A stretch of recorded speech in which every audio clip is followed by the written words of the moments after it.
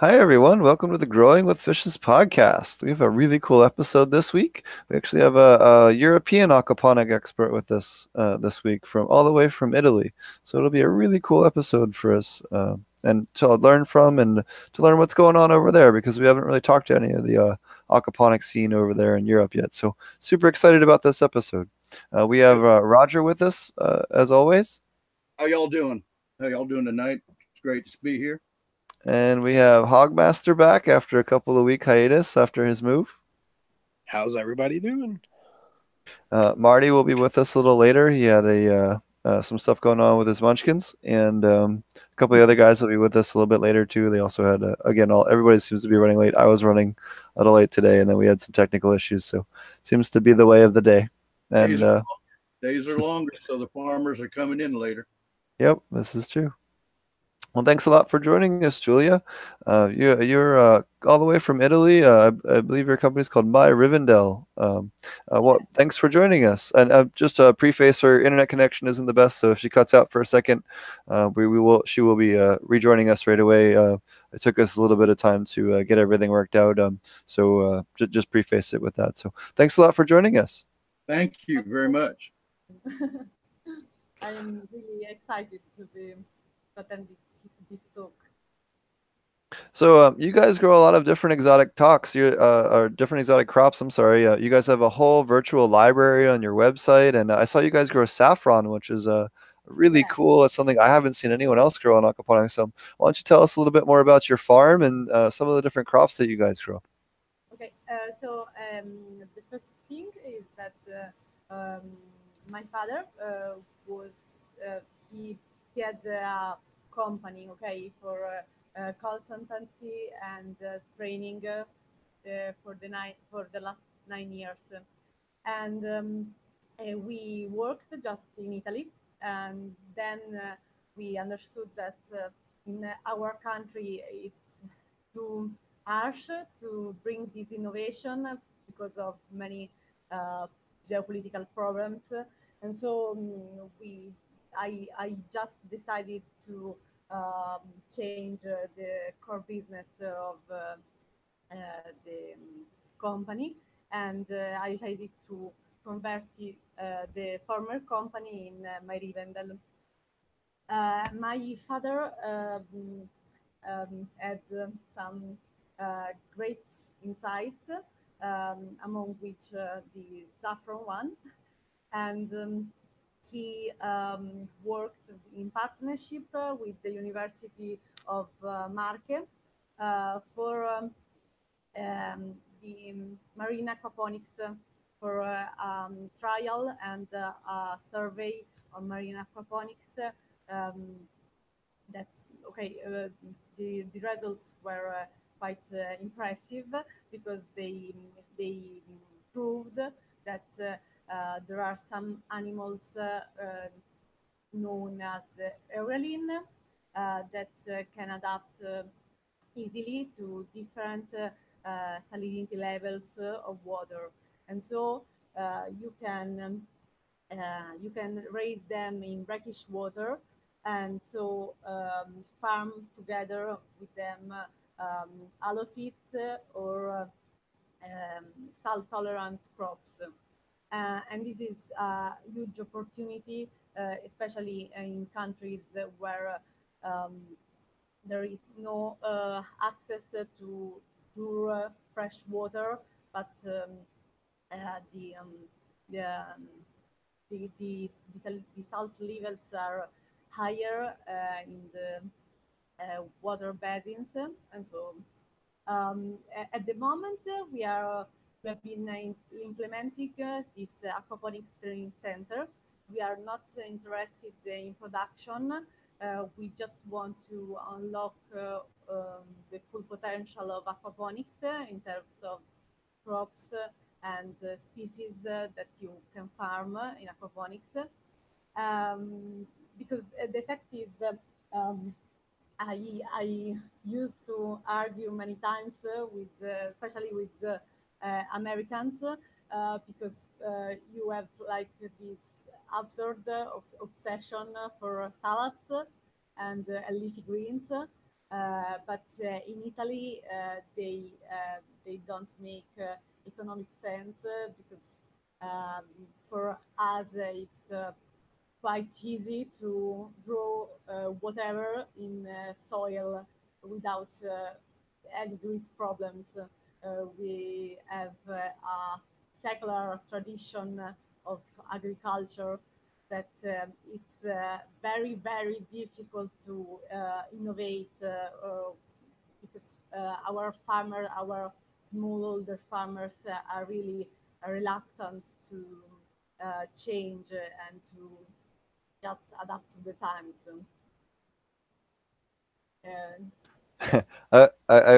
Everyone here on this show very much feels the pain of everyone in aquaponics just doing lettuce, and that's why we do this show. And you're preaching to the choir, and I put a big old smile on my face when you said that.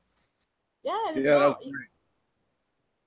I actually don't understand that because also in the aquaponic the Facebook groups on aquaponics all the time I find someone who said no, it's more profitable to grow salads than saffron, and I am like, in which way? Saffron is far more expensive than salads, and it's quite more difficult to grow saffron than salad. So if you can take advantage of the benefits of aquaponics, just do it. Why just limit it to salad, to grow salad?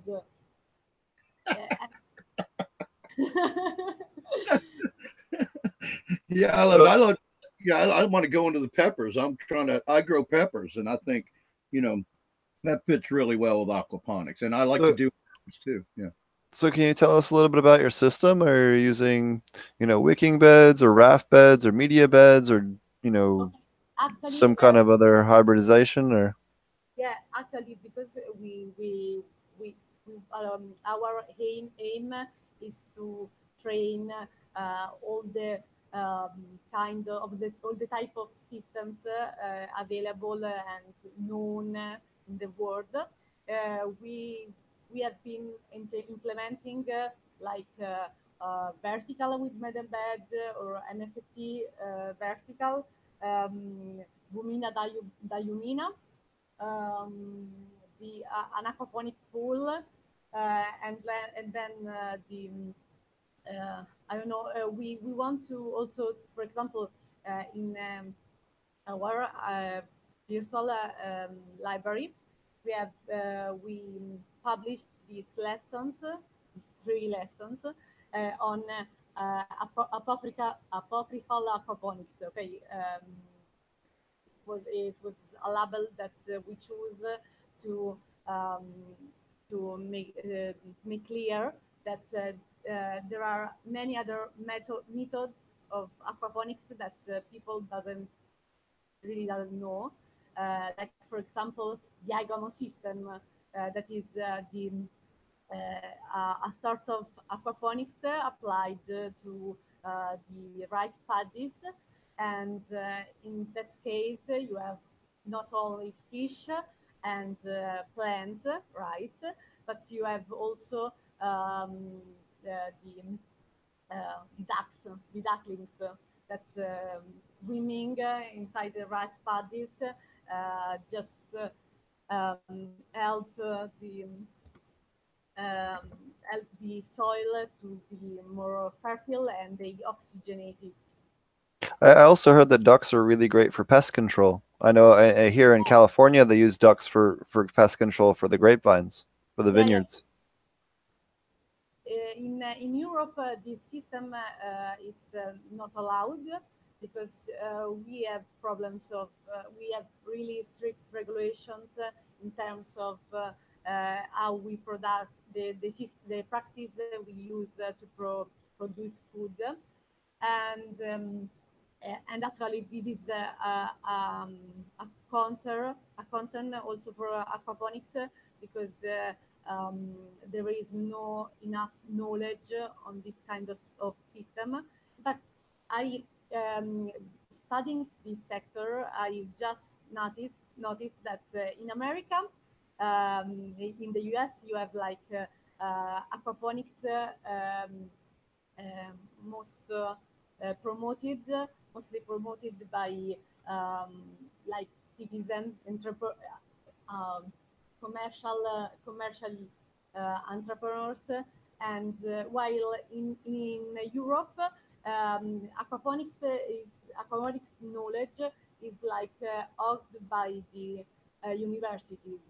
All there are examples of urban aquaponics, like for example in London, in the surroundings of of London, or in Germany.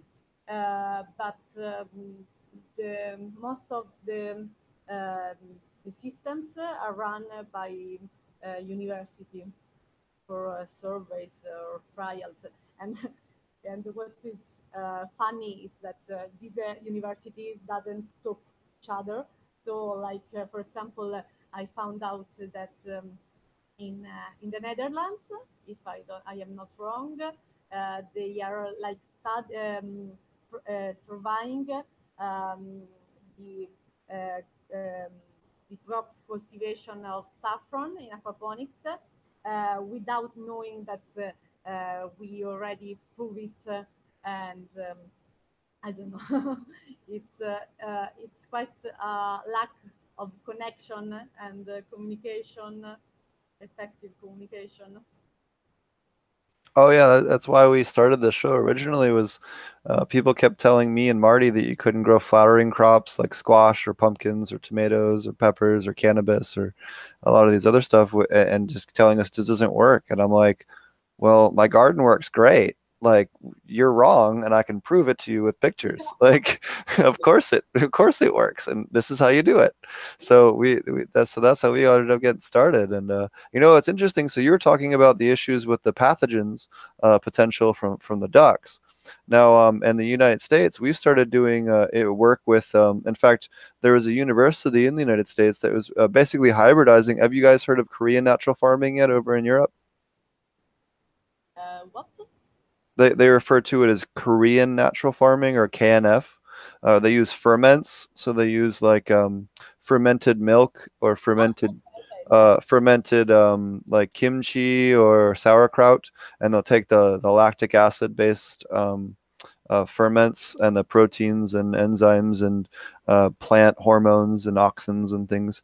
Um, and they go into you water them into your plants, and it ends up being a very good but biosafe fertilizer. It's fish safe. In fact, University of Kentucky State proved that lactobacillus actually not only will make your plants grow faster, they'll make your fish grow 15% faster. oh, wow. Yep. Wow. No, in fact, what we the purpose that we have is like providing data, okay? Because I found and okay, my father, okay, is a marine biologist, and he started to know aquaponics on the net, just reading different articles and sheets, scientific sheets. And then he decided to bring this innovation in Italy. Okay, but at the first he just began with a cross correlation with within no, between all the different information that he found on the net. Okay, and this was 9 years ago. That in Europe, aquaponics was not um, yet known. Okay, and the thing is that you everything that works on paper, okay, on according to statistics, can theoretically work in the real. Um, but in this field, because of this separation, I think, between university and commercial activities. The problem is that whom the university can't take the data from the commercial activities that actually run the system, and they just publish a lot of information and data that are not communicated in an intelligible way. That is to say that if you are an operator or if you are um, a technician and you are already an operator of the sector, you can understand what they communicate, what they are trying to say to you. But if you are just someone, a beginner who want um, to start a business in this field, it's quite impossible to get this data, for example, on the amount of the yield harvest or on the real sustainability of aquaponics, because at the end, um, on the net, you find like also for hydroponics and for aquaculture RAS, you just find okay. It's a better yields, better, um, more healthy, and I don't know, more sustainable. But what it really means, which differences there are between all these farming practices?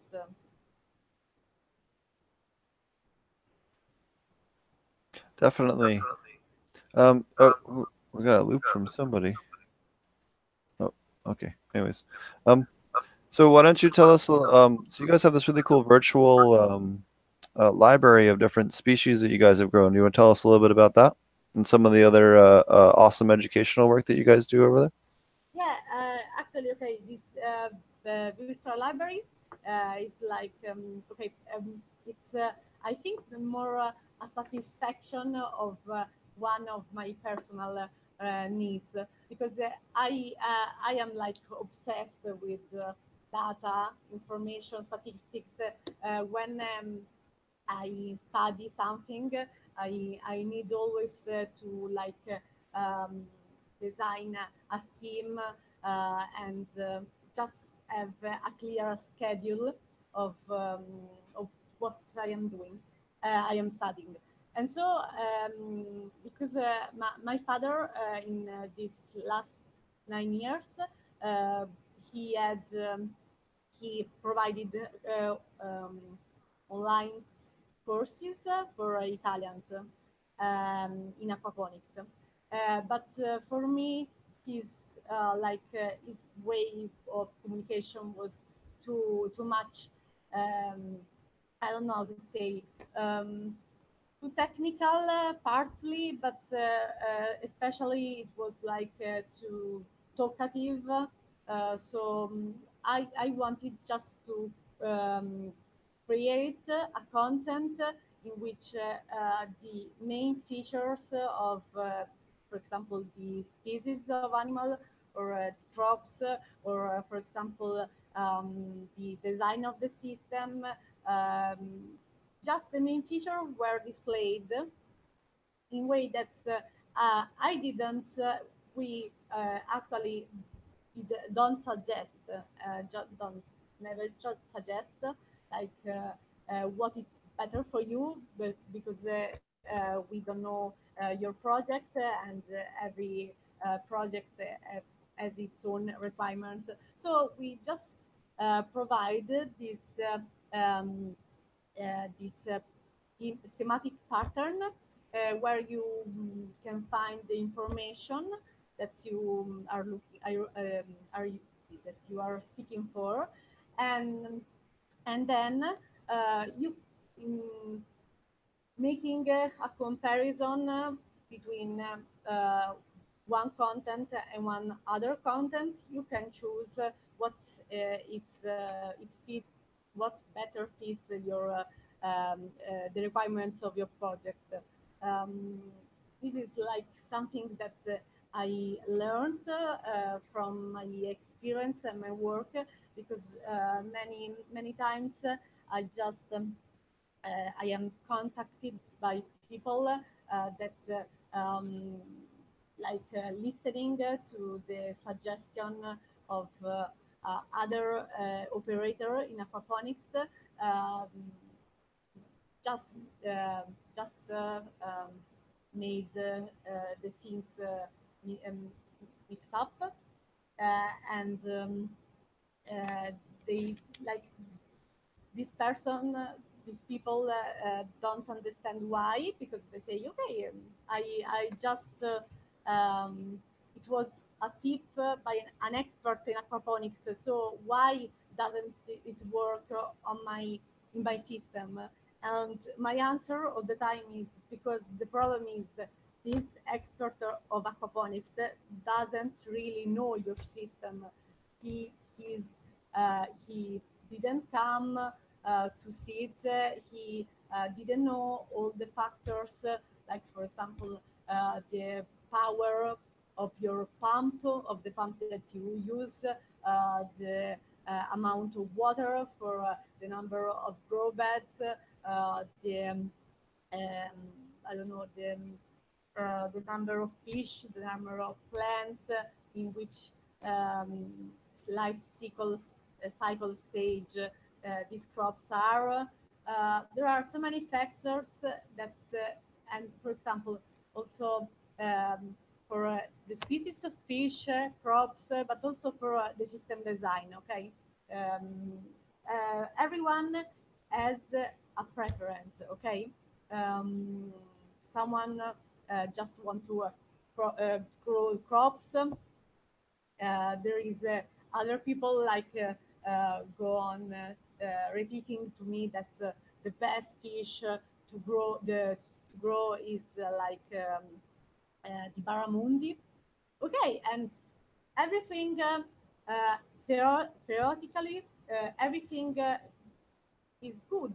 But the thing is that if, for example, okay, I live here in Italy, okay, no one consumes, no, there is no market demand for barramundi. We don't know this fish. This fish is an Australian fish, and if I want to start an aquaponics business here, it makes no sense to me raise a fish that no one knows, and especially that to um, purchase it, I have like to. We we had that same problem in Jamaica. People didn't know what a tilapia was or a pacu. They haven't never seen one, and they wouldn't eat something they didn't know what it was. People just have this fear of stuff they don't know what it is, and they just won't buy it. So I totally agree with you. Yeah, Yeah, me too. You always have your farm. You have to do things all in somewhat indigenous, and then not only an indigenous, but like you said, what the culture wants in the area that you're growing in. That's real important because to be successful, you have to be able to sell what you grow.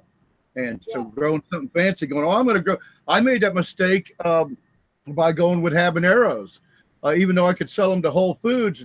Absolutely no local market other than shipping them to Whole Foods, and I'll give it back to you. But yeah, I agree with that too, Steve and You Julia. gotta find your local canisteria. Yep, you got to find out. You got to make your own niche. You got to make your own niche where you can provide people with what they can't get that they want. That's what's Well, important. and that's the number one thing I see people do wrong with aquaponics farms is they grow what they're good at growing and not what the market will support. yeah, yeah. Number one thing I see people do wrong with aquaponics farms. Yeah. Or any farms for that matter. And for me, the thing is also that aquaponics. Okay, I don't understand why people don't figure out that aquaponics is not comparable to conventional agriculture. That is to say that if I grow or if I farm anything in aquaponics, okay, um, I, the I can't I can't really my products can't really compete with the great distribution because the prices are really low. Uh, most, for example, most of in Europe. We have this problem. Our agriculture, our farmers have this problem of the competition with the developing countries because we have like Turkey that export here all is grain, rice, wheat. So um, in the point is if you want really to start a thriving aquaponics business, you have to um, plan the value that you are adding, you are providing for your customers. So, for example, if you have the problem with the competition, the international competition, you have to think, okay, um, aquaponics best it with a local market demand. People, the awareness of the customers is rising all over the world about on the the food safety and also the um, carbon impact, food carbon impact of the logistics to deliver every time food from different regions or countries. And so many just pay more to have a product that they know of which they know for certain the origin and especially that is like I don't know nearby house. Um,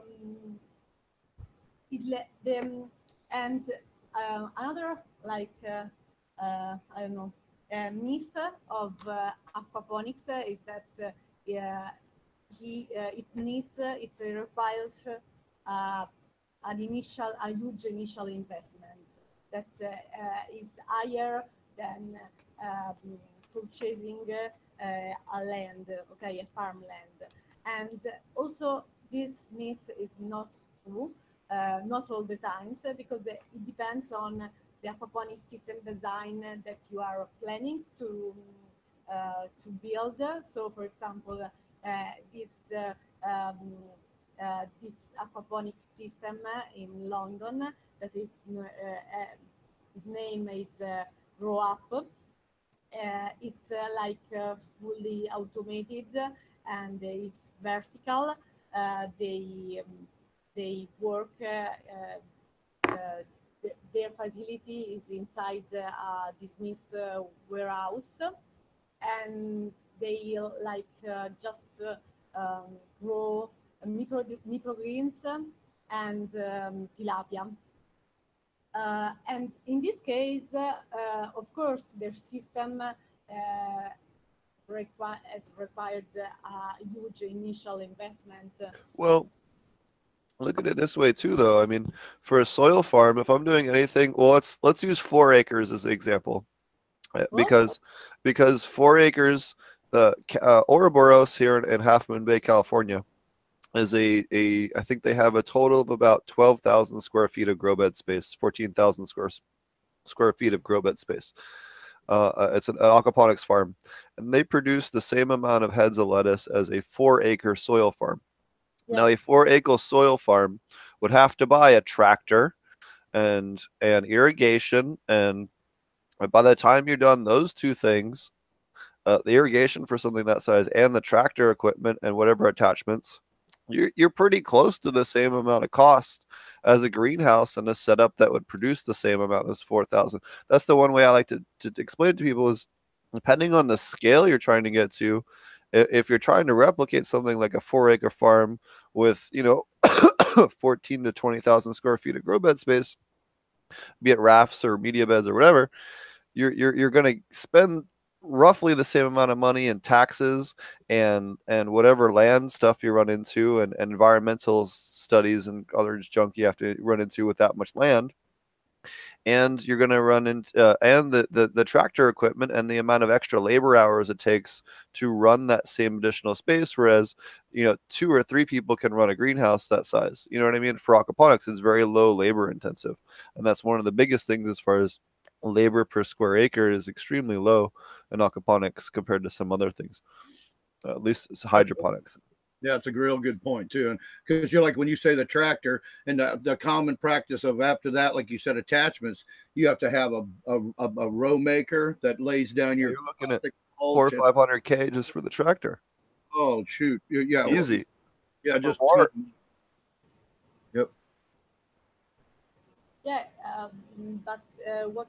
Yeah, yeah.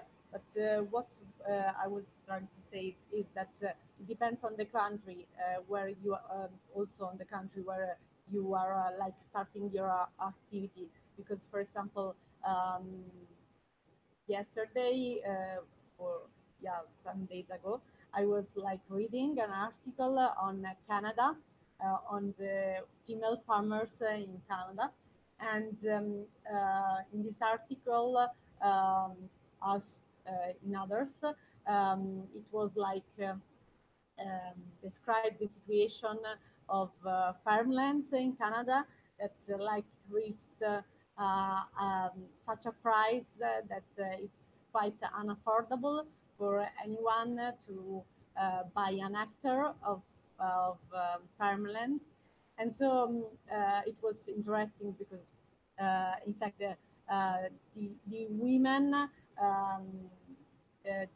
differently from men just use less space to grow, but in a smarter way. And so they mostly deploy like vertical systems, and they just find creative solutions for producing much more with less resources.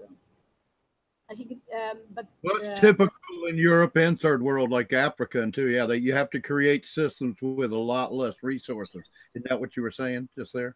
You know, yeah, yeah.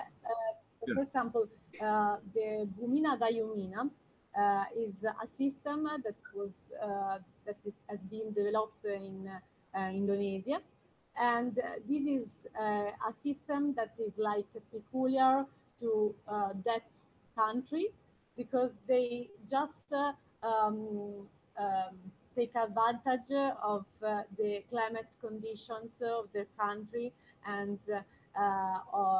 and this is one of the few systems that are outdoor because in this country the temperature are always high and they are steady during throughout the year. um, and so in this case this is a system really cheap, but it's big and can satisfy the needs, the food needs of entire family and community. And it is made like with a pool that is uh, inside this. Um, okay, it's like a normal pool in the ground with has grow beds. There are pots that are connected one another with the plant and like expandable clay inside. Um, it's if we can just think out of the box and imagine all the types of aquaponics that we can develop, adapting them to the specific situation of each country.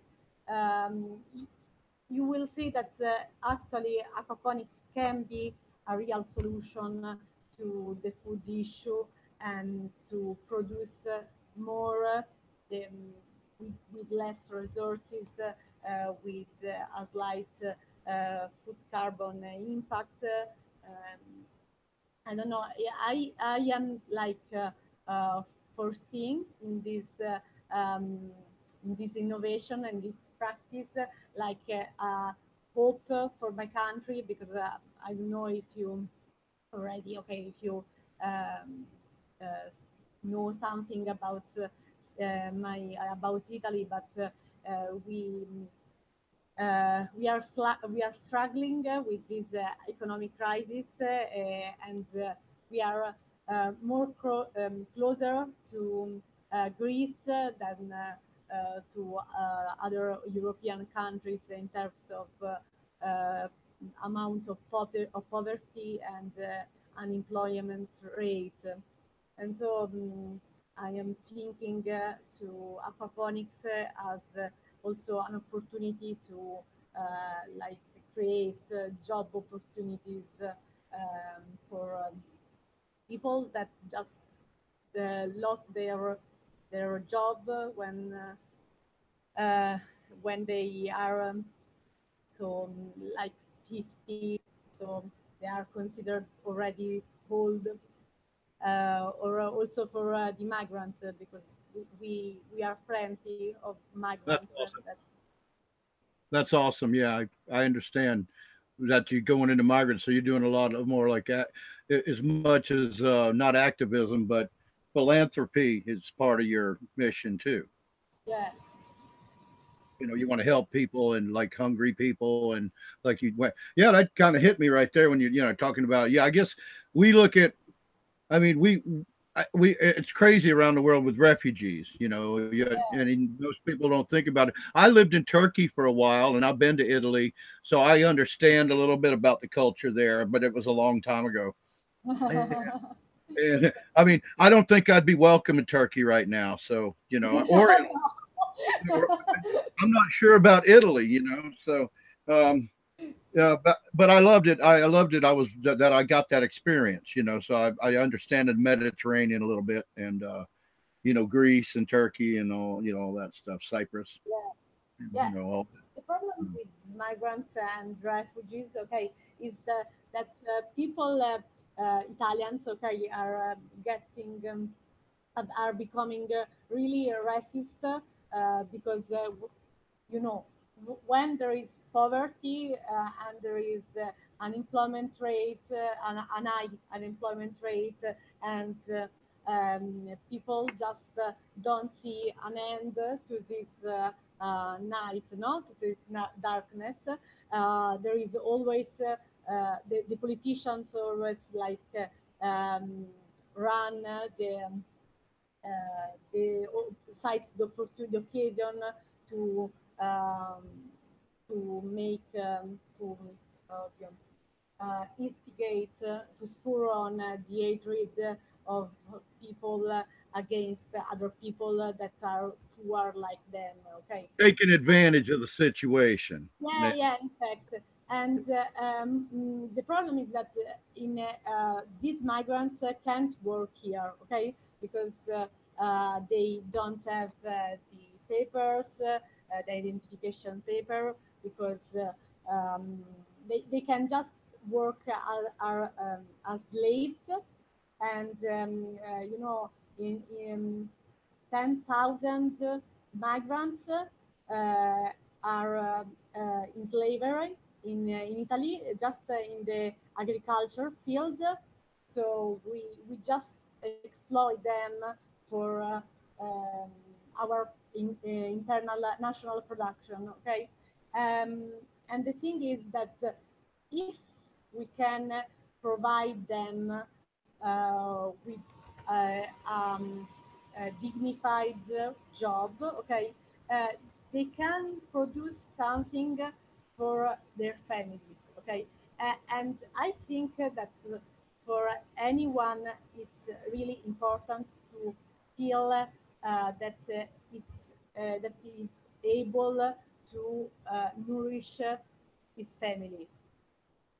These are people that come from countries that in which the men mainly are the um, yeah, the Breadwinners. providers of Yeah. like they are the only workers, okay, and Right. so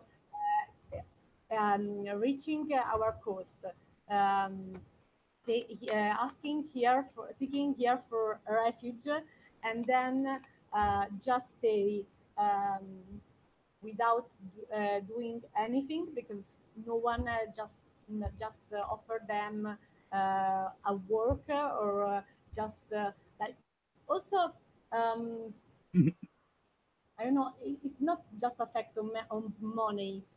In this case, they don't need money. They just need to feel that they are able to They need to have provide the purpose. livelihood of their families. Yeah, they need to have purpose, and by you giving them a job growing food, they can grow some food and have leftover and take some home and maybe sell it in the market or something. But their family would have food, they'd feel pride, and they wouldn't Yeah, feel useless, right? That's what you. yeah, Yeah. in fact, especially because they don't like our food, okay, and it's normal. It's completely different, and here at the end, most of them go to buy their food by other African people, okay, but most of the owners of these small business, small shops just for African are involved in the trafficking of human being. So at the end, these people are always controlled by someone else that want to exploit them. Well, you definitely, I can definitely see how passionate you are about this for sure. Yeah. Your speech slowed down, and you much more, clear voiced when you were talking about this. You were very passionate, without a doubt. I guess we hijacked the aquaponics show there for a minute there, but we got. I think we're all glad to give you a voice because we don't hear about this usually. Some of us might watch BBC or a German journal and see something about Italy, but we don't see a lot about that. What's going on with that, and it's unbelievable with all the things about slavery going on that you feel slavery is going on in your own country right now. That's Yeah, yeah. wow. We are a really isolated country, and this is also why it's so difficult to spread the knowledge of aquaponics in Italy because it's really like we sometimes no many times when I like speak with foreigner, okay, I just feel like I don't know a man of old age, like I am not advanced like you.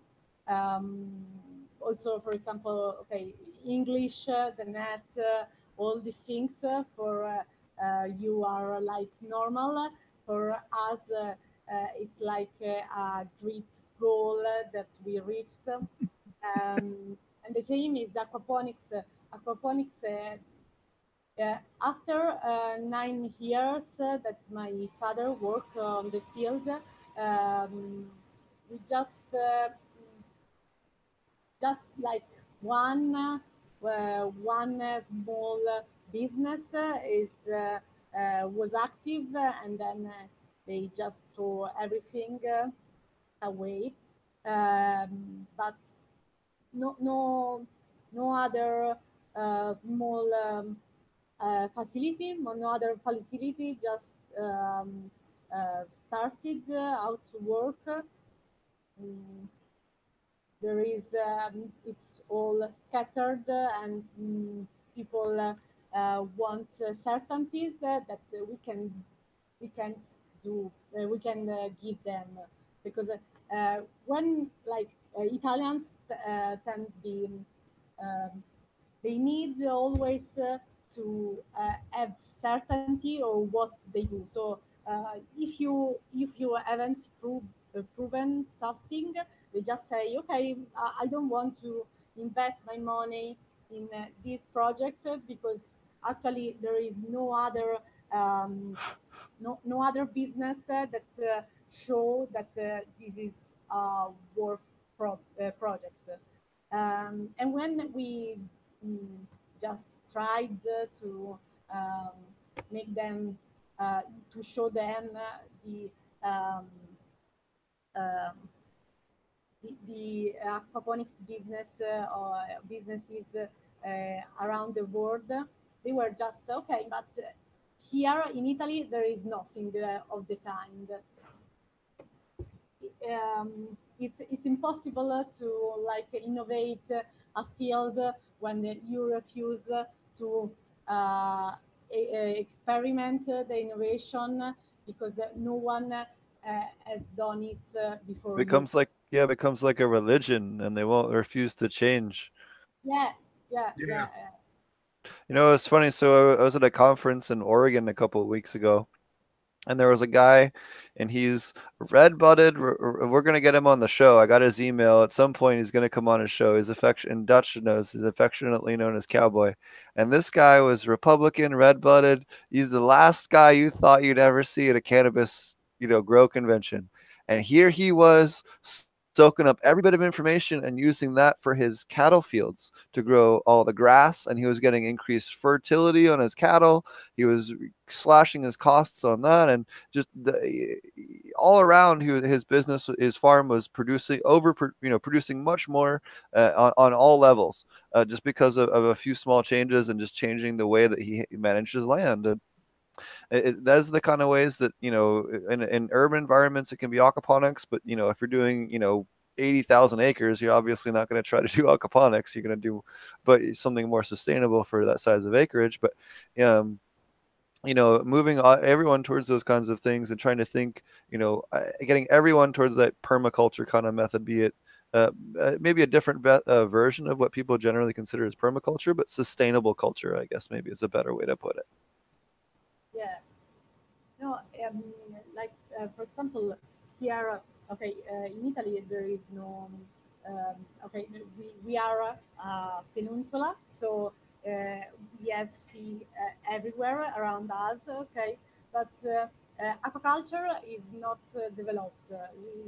We have really difficulty in finding someone who produce who raise fish of any kind, um, and crayfish, especially crayfish. We practically import everything, every animal from I don't know, East Europe or France, North Europe. There is little of our inner production.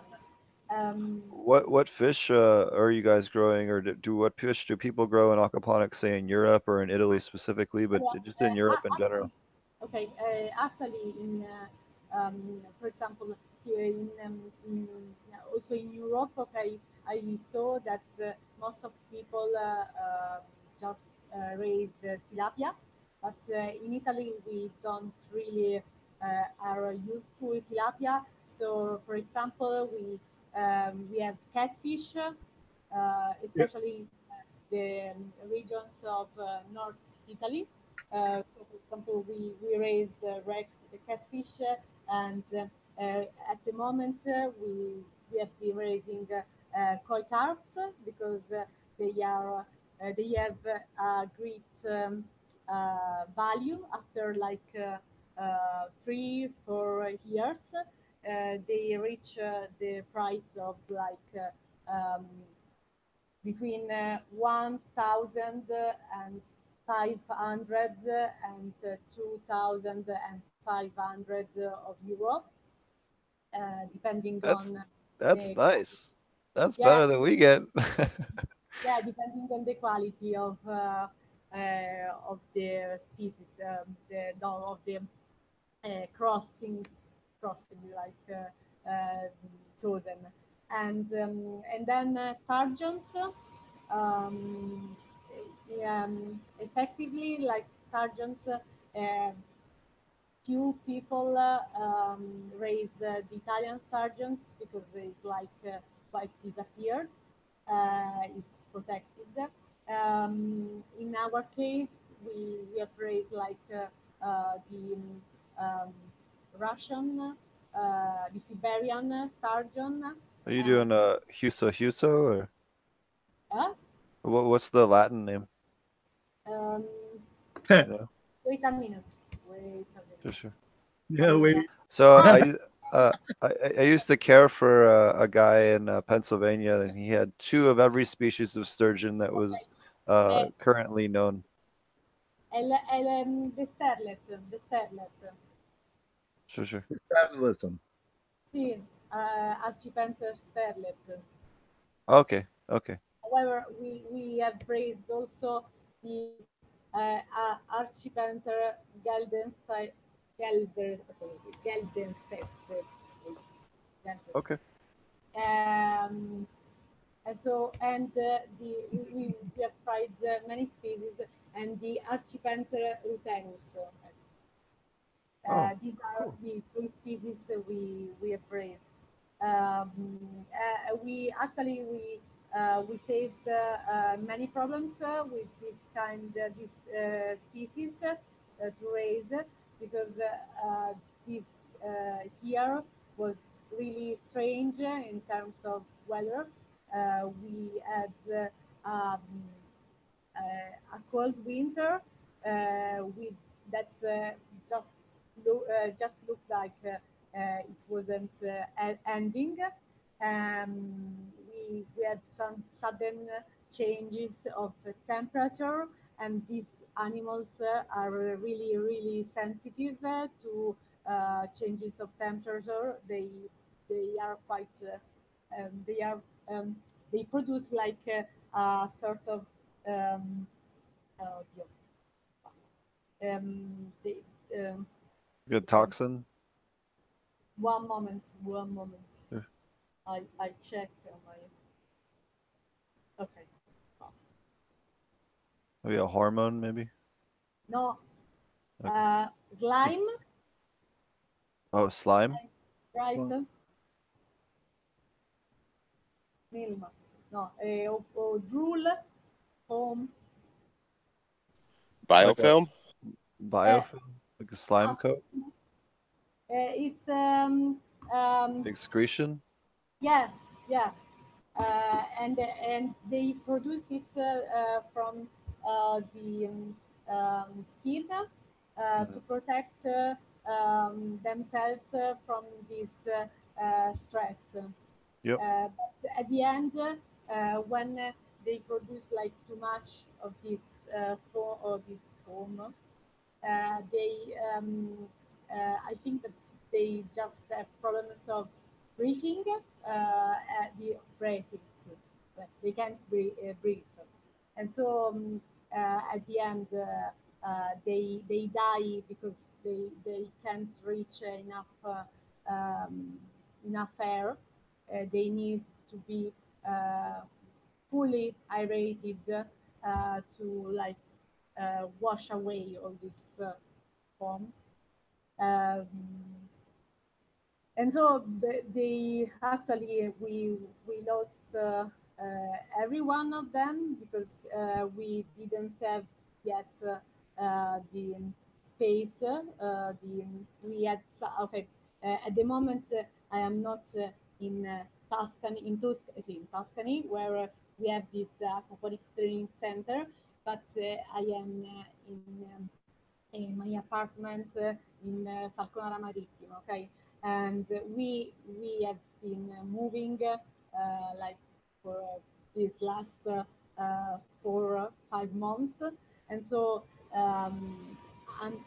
until now, many animals just remained here in some um, aquaponic system that we had um, on the and that we kept on the rooftop on our rooftop.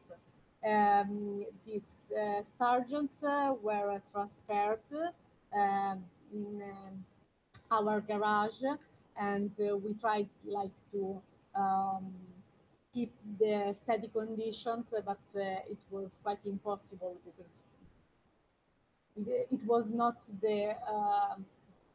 the perfect situation. Okay. Um, then other animals are okay. We have Turkish crayfish.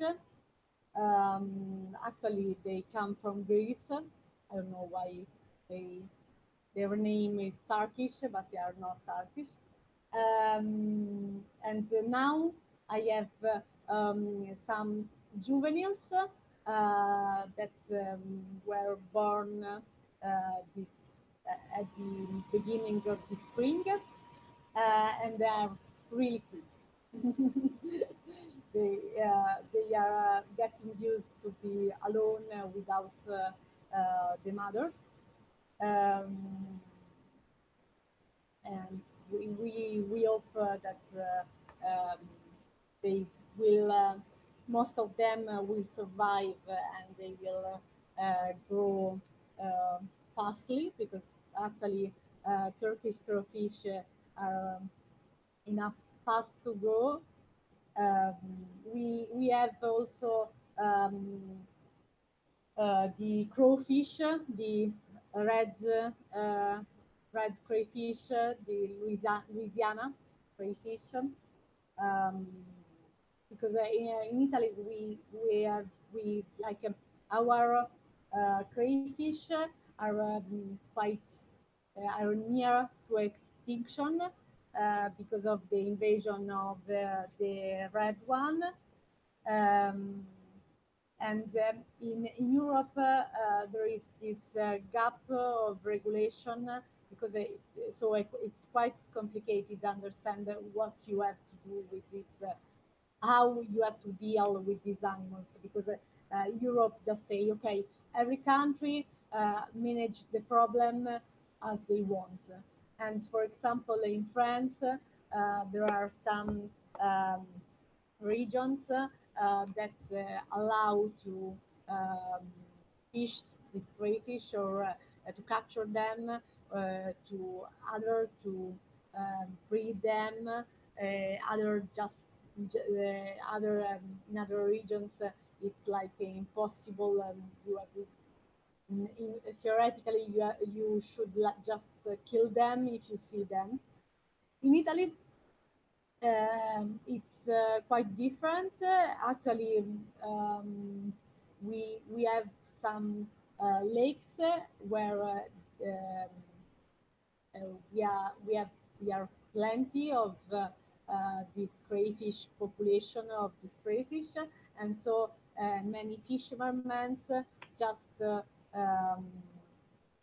partner together in cooperatives to sell these live animals to people want, who can grow them, no, raise them, or maybe just eat them. Um, it's a real problem because uh, actually if you have all if you are invaded by these animals, okay, and they are not autochthons, they are not indigenous, but at the same time it's like years like I think more than 40 years that they are here. There is no reason to not just exploit them, because if you don't exploit them, their population just will increase because there, here in Italy there is no natural predator for these crayfish.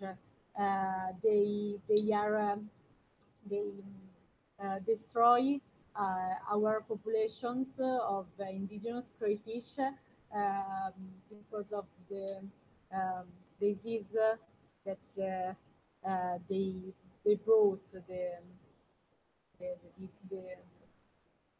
um, the disease that they are immune from. Allora, are you here? Algria? Hanno, ecco, the crayfish plug. this disease of um, that destroy our crayfish that was not known here in Italy. Okay, is the crayfish plague and the Louisiana red crayfish, Procambarus clarki. They are resistant to this disease, while our crayfish are not. And overall, they require really low temperature in lakes, rivers, and so on of water. And so, for example, it's really harsh um, to raise them in a tank for the reproduction. So, what are the primary crops that you guys are growing on a day-to-day basis now, as far as at your farm there? And then, what are some of the more common vegetable crops grown in Europe in aquaponics? Actually, now we are waiting for the okay. We just put in produced in our systems at the moment just the common um, veggies like okay, strawberry, but also watermelon. Okay, and we the oddio, the garden veggies like for example the cabbage, now the kale, and the tomatoes, all this stuff. But we are waiting like by the 15th of June, we will introduce the we will introduce saffron, berries like blueberries and raspberries, and also we want to try the goji berries. And then we want to start. We want to introduce in another system that is going to be activated. We want to introduce aloe vera. Um, and uh, for what concerns hemp, okay, we want to try industrial hemp, but it's like um, it's not so much time that the new law is passed that regulates the cultivation of hemp by privates. So we want first to understand how it works, and then just go ahead.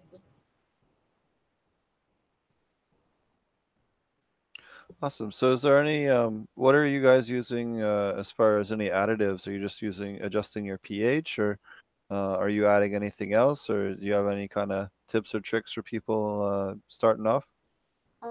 Actually, the only tips that I can provide for people is like uh, when you have a problem with the pH or some other parameter, just not try to be not try to be magician or crazy uh, scientist who the dosage is really important to um, to stabilize a system. Okay, and my father, the trick of my father is when he doesn't understand what is going on in his systems, he just exchange 50 percentage of the water of the fish tank for the first week, and then the second week the other 50 percentage, and he monitor if there are any changes, and usually just doing that he is able to um, eliminate any kind of I don't know of external factor that just make make the system um, crazy.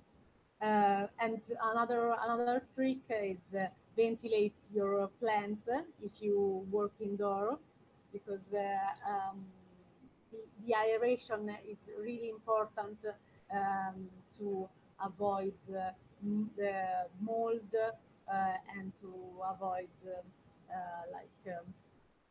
root rot. Um, at the end, I think that aquaponics is really easy to manage. An aquaponics system is really to manage for anyone. The thing is that as for everything else, if you have the right know-how, if you study, if you learn how to assemble information from different sources. At the end, you will of course succeed. That Oh sounds yeah. great. Yeah, that sounds like a good plan. If we could just get everybody to cooperate. Is there anything else you wanted to bring up? I know before you go, generally we end up the guest segment about 5 minutes, but if you want to talk about anything else, we're more than happy to have you, especially since you're all the ways away. But is there anything else you want to mention? I know you mentioned about community and how aquaponics can really help build a sense of community in places. Did you want to touch on that as well? Yeah, I don't know. Yeah, I want us to say that. Okay, um, as I wrote you. Okay, I am not an aquaponics expert. My father is. I am just. Um, I am just studying what why aquaponics is not widely spreading around the world. Why after all these years that is known this farming practice, just few people still know it, and also my my commitment is towards the smallholder farmers, okay, especially Italian ones that, as I already said, they are really reluctant to change their traditions, okay? But I think that aquaponics can be an opportunity to preserve tradition for innovation. Um, in um, in my in our cottage and farmlands in Tuscany, okay, um, we want to show, we want to prove that aquaponics is not just a fact of um, the increase of production, but it can be an excuse, a sort of tourism. It can be it can be integrated with other farming practices, like for example, I am passionate about snails, and so I am defining how to raise the snails, and I am like projecting micro microsystems, micro aquaponic system, including also the snails. But these are just systems for um, ornamental systems, like micro gardens. Not Uh, for escargot. no, no, no, no, sorry. Yeah, No, that's what I was thinking too. I am focused on the indigenous snails like Helix aspersa, Ebania, vermiculata, and others that they are part of our food tradition. Um, and also, okay, for me, aquaponics is also like lifestyle because it's a way to slow things. Um, we just live in this fast-paced world where you have no time to process anything that occurs to you.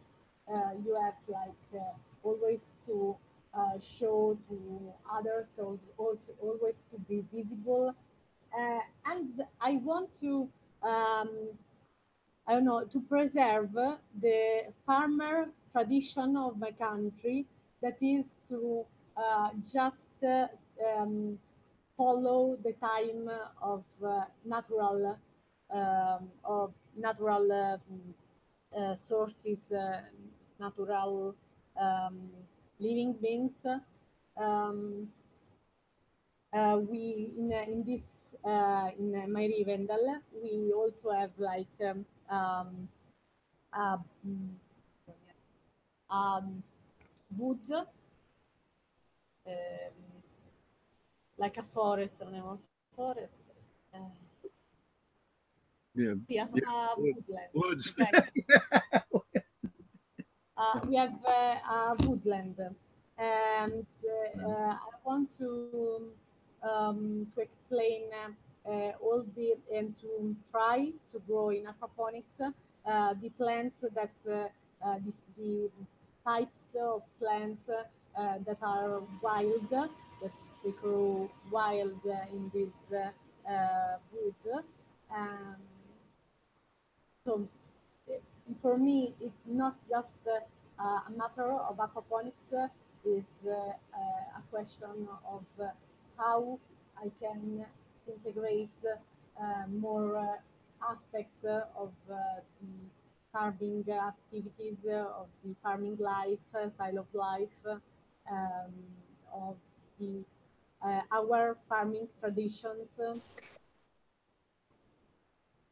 That's great. That's great. That's kind of how I feel about it. You have to do it the way you can do it, and a lot of people that have been on the show lately have been about that too.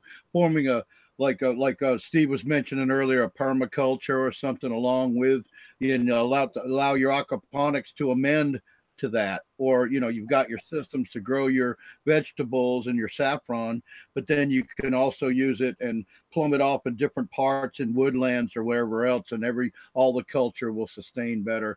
And even with, like Steve mentioned, the lactobacillus, that's exactly how you get started doing that in the indigenous microorganisms to really get you where you can take advantage of everything out there in your on your property, or and help other people sustain by teaching them these simple methods to get how to get started in the first place. Yeah. Yeah. For example, what concern um, okay, information, interesting information about what concern cannabis, okay, in Italy.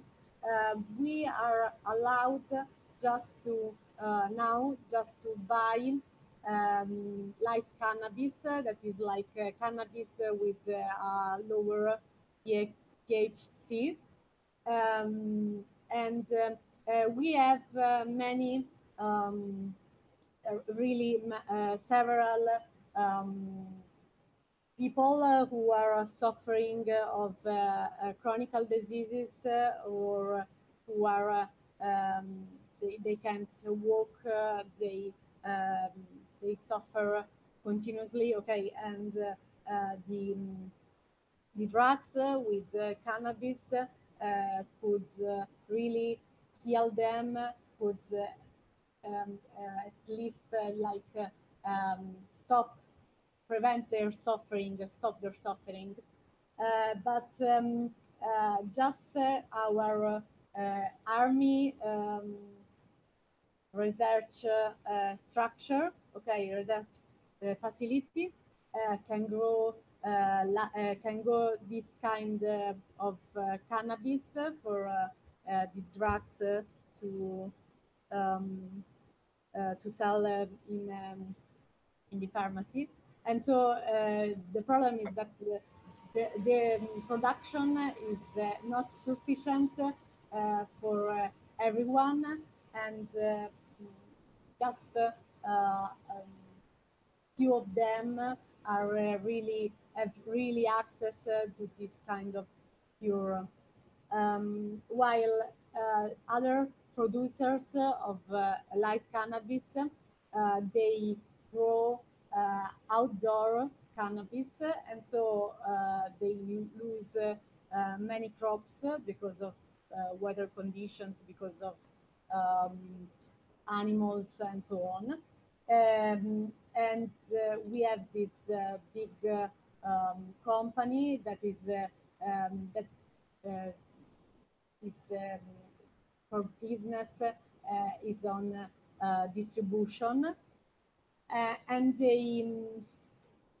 the demand is not doesn't correspond to the actual supply, because our farmers don't want to understand that if they want to increase their production, it's a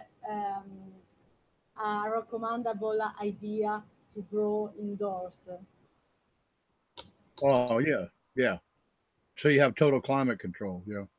Yeah, yeah. Especially in this year, like last summer, we were hit by drought, and for the whole summer, it never rained. This winter was too cold, and in the last week of March, that for us is okay, spring. Um, yeah, there was a snowfall that lasted for 1 week, one whole week, and so most of the farmers, of Italian farmers, just lost their crops, their spring crops.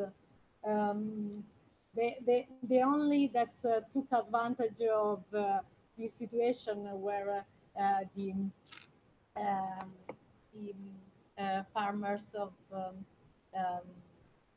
of um, of mushrooms, because the snow after it was more the snow was a layer of ice on the soil, just um, making make it wet, and so it was perfect for the blooming of mushrooms. So maybe this summer they will harvest a lot.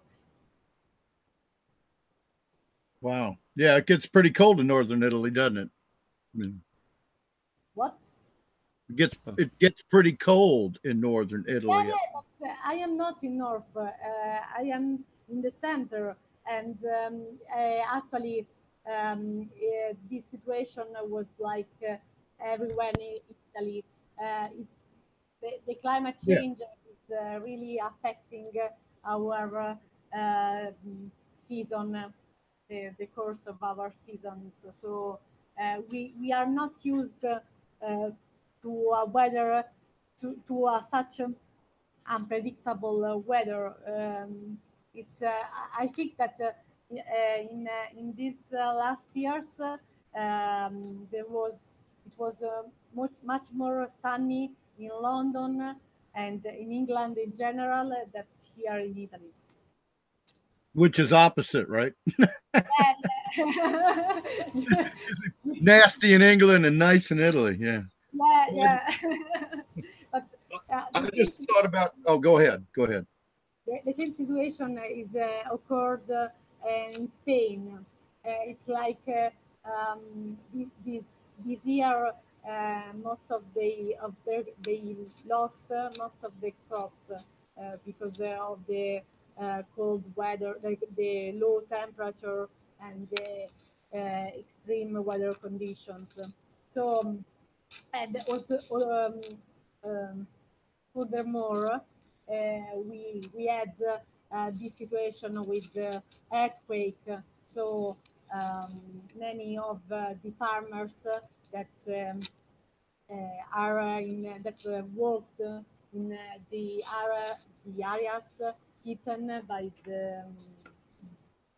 by the earthquake. Now they are just without job. They the government is not helping them in regenerating their businesses. Well, that's because you say your country's in, well, a lot of countries are in economic crisis right now, so that's Yeah, part of yeah, that. Yeah. Yeah, I had the same problem. You were talking about the crazy weather. We had snow here. I live in the southeast, and we had snow here. And if we get snow, it's usually some weird time in the spring.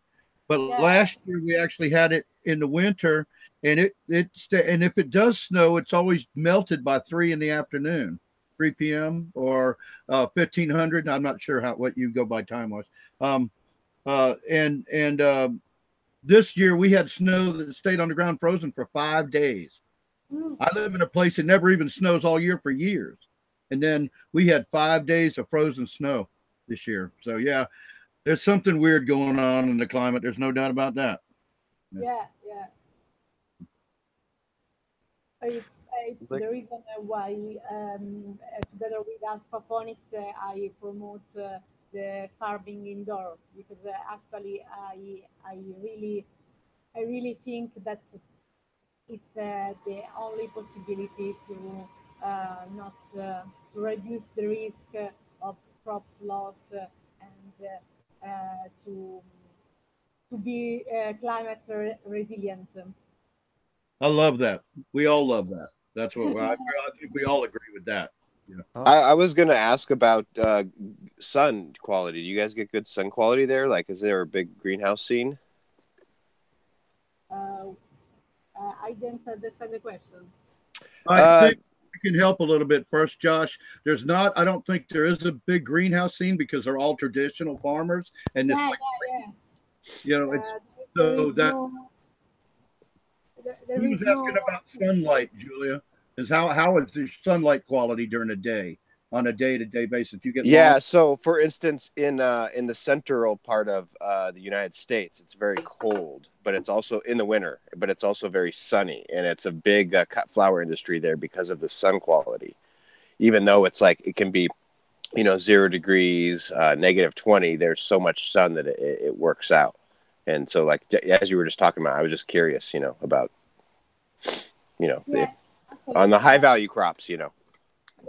Allora, actually, the problem, the reason why farmers are so reluctant to change, to convert to indoor and aquaponics or hydroponics and so on, is that our climate, weather, our climate conditions were quite perfect. Uh, we are known the Italian the made in Italy food is known all over the globe for its quality, because we have a really secular long tradition in farming. So all our products are really excellent. Um, and when I try to like explain that it's a solution to increase the supply, the food supply, the internal food supply is to grow indoor. People just answer me, okay, but the quality of food, of our food, depends on the sun, depends on the nutrients in the soil, depends on the water that you use. Um, but the truth is that, for example, in South Italy is like the real center of food production, of made in Italy food production. And Yeah, in the South fun. Italy, we have really great areas where contaminated by pollution, by okay, um, our mafia just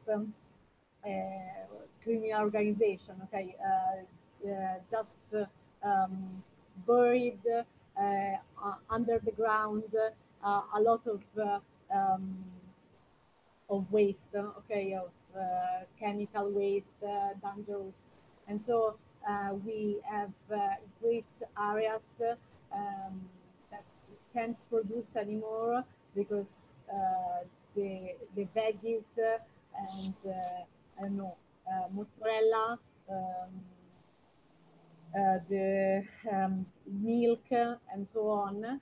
All the dairy products are contaminated, and so many children in these areas just die of cancer because uh, they they ate the milk of their mother that was contaminated by the products that um, she ate before.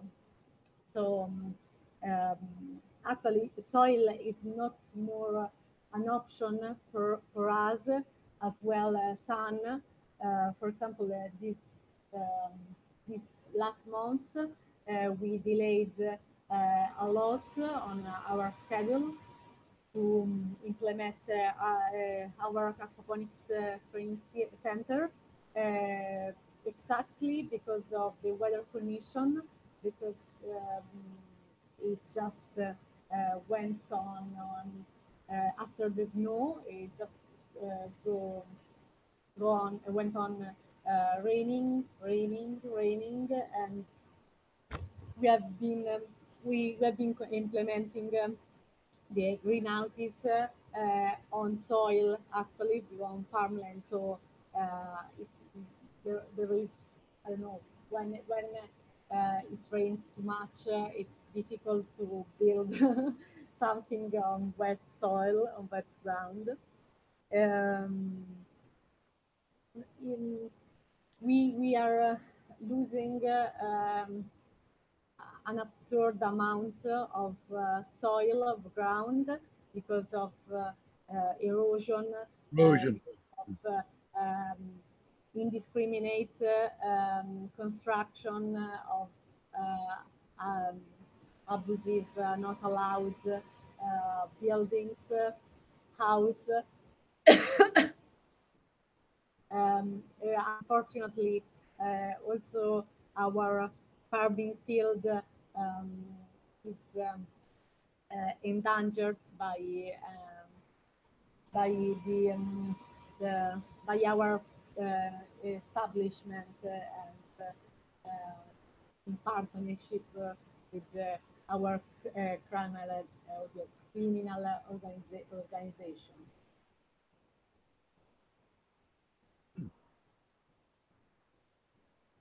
Awesome. So, is there anything else you want to tell everyone before we wrap up your segment, or do you want to tell people how to find you online or how they could come out to you guys? I know you guys do educational classes and stuff. Do you want to tell Yeah, people how to and find you? we are not, but okay. We we are working. Okay, we are designing classes on site in Tuscany. Okay, this summer we just accept a few submission because actually we we want to and to work to conclude all the facility. Um, so at the moment we we've been receiving most questions from Italians.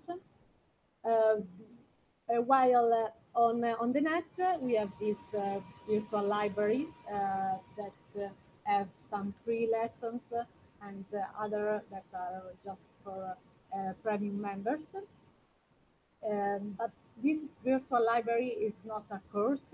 It's like the library of my dreams, where everyone that is like hunger like me for data and detailed information can find them without making beyond traveling as I, I have done to find them, to cross correlate every information on every website and scientific sheet on the net. Um, the last thing is that there is just that all no, the 20 percentage of the profits will be devoted to training social training programs for the vulnerable communities and groups that here in Italy. Because as I said, for me, aquaponics is a way to spur on social innovation, and I hope to create opportunities for my fellow countrymen, despite the fact that they are so conservatorist and that and so I saw this. Mine is actually a social impact business. I am interested in profits, but just because I want to invest them in scientific research and trading programs for people that really can change their future, having the right know-how to grow their fortune. If you, as long as you keep building with the young folks, the young kids, and the young people, the younger people, that's how that change has to come about. Because the older farmers should really, some of them will give in, but most won't. But the only way we're going to keep farms alive and grow food is really to sell it to the young people in the world. That's without a doubt. Yeah, this is right. But in Italy, most of the farmers are old. We have really Right. few young people who work in the field. However, another information is just that we are already starting to collaborate with farmers in Tuscany because they had many troubles these years and they lost a lot of crops, and so now at least the I don't know an Fantastic. influence one among them is interested in creating with us a network with all the other farmers to use to convert their farmlands, arable lands in aquaponic in integrated systems. Okay, also with aquaponics. In this way, when people will come to see us, they'll they'll have the occasion to make like a tour for all the nearby aquaponic facility that we will create. Fantastic. That's great. Yeah. A step forward. Well, thank you so much. Again, do you want to tell people how to what your website is or any other info on how to find you? My website is www. I am not I am not used. However, it's my oddio, tattino, non so come si dice. Hyphen, Item. hyphen. Alfe, okay, Alfe, rivendell.com, and you can find me on Facebook. I don't really like so much Facebook, but you can find it me here and on Pinterest and on Medium, where I am like the only person who talk of who writes of aquaponics. Well, all the others just write about how to be successful and happy in life. Yep. And if you're listening to the audio version of this podcast or the video versions, the website is in the description as well to make it easy for you. Yep. Okay. Thanks for the invitation. It was really a honor, and I apologize for my pronunciation and my problems. Oh no, it's Oh, yeah. great. We enjoy hearing from growers from around the world, especially women growers. We don't always get a chance to talk to many women growers, so it was great to have you on. Yeah. Thank you very much. We hope you'll come back. Thanks. Yep, Yeah, thank you. when you want. I'd invite you to stay on longer, but I know it's super late where you are. I think what time is it there? Like 4 a.m. or something like that? 5 and half past 5. Oh yeah, 5:30 in the morning where she is. So she's a trooper for joining us. So thank you again so much for getting up in the middle of the night and joining us on the podcast. Thank you so much. Thanks. Hi. Good night, Julia. Take care. Thank you. Good luck. What a spirit. Wow. Right? Yeah, so I had a chance to talk to her for a minute, and I was like, "Oh, we gotta get this other lady on the show." So she was super cool, and I know her accent's a little bit thick, but she's super cool, and they're doing a bunch of really cool stuff at their place that nobody else is. Again, they're growing saffron. Nobody else is growing saffron in aquaponics, So it's pretty cool to see people growing some other really high value crops and not just doing lettuce. So Every newbie aquaponics grower talks about saffron, and nobody's right? doing it. Oh yeah, except they've like actually done it and documented Like, it. do you know you can grow saffron and wasabi? Grow anything. Oh look, Dutch saved. It's a shaved Dutch now. Yeah, well, yeah. I'm a clean Spring boy. is here. Yep, they got too hot. I thought it was all, I thought my face was lit up a little. It was all Shiny. Yeah. the reflection off my TV screen. I get ID'd when I buy beer now. I can see that. Yeah. Kind of. Well, if I can, I'm legally blind, so yeah, I can see it. How was your week, Josh? It's pretty good. Been kicking ass. I'm just looking at. I'm show you guys my view here. I on my porch. I look at my garden. It's it's awesome and it's a curse. So I just stand here. So yeah, I'm 2 weeks in on that center row, and everything's looking good. The pie hoe is starting to frost up, which is great. I kind of consider a good strain when they start to get a little bit of frost on week 2. You can just see it right there coming out of the first sets. And so is this Guy, which I'm new to, so that's pretty cool. The Tahoe looks good, but it hasn't really started to frost up yet, which is fine. I mean, but Right.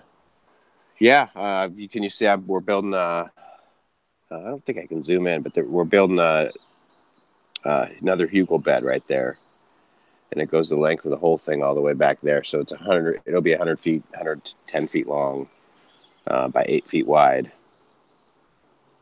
So that'll hopefully be done in the next couple days, and then we'll plant that up with the rest of the plants and be on our way. I'm cloning like a madman. I brought all my cloners. You can see that tarp setup I got right there between the shipping containers. I ran that between the two, and I can't walk down there right now, but I'm cloning outside. Oh, cool. Yeah, and it works. I got roots in 10 days on rapid rooters, and then I just set up my water cloners today and plugged it, a little bit of those. So Yes. Yeah, so a lot of people out there are going to want to know: Are you going to wash those in something like erythrum or anything after? Because there's a much more of an opportunity for pests to get into your medium since you're cloning outdoors. Or are you just going to run with them like they are? I just run with them like they are. Yeah, I have a good enough IPM program with the bugs, thanks to Suzanne, that it all works out. I even took in plants. This is a first for me. Taking in plants with problems, with spider mites on them, and going, fuck it, I got this, and I did. I got it. I got it and nipped it in the bud. It cost me $400.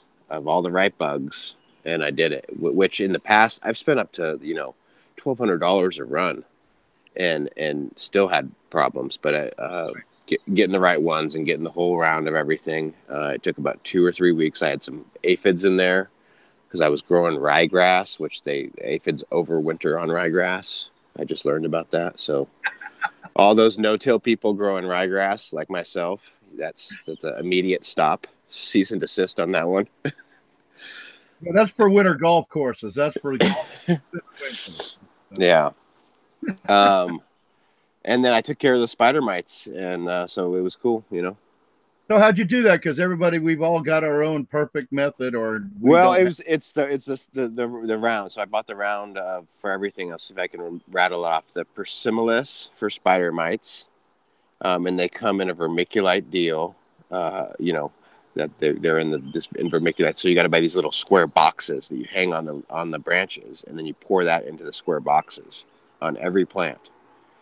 And then let's see. There's a couple I won't remember.